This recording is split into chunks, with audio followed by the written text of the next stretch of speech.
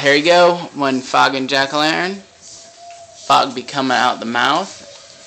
Although, fog effect just doesn't pop up when film is good. I got some fade and flicker effect that I added to look like handles. Oh, you can see the fog coming out his nose on the film. It's a kind of a cruddy camera, so it doesn't work as well.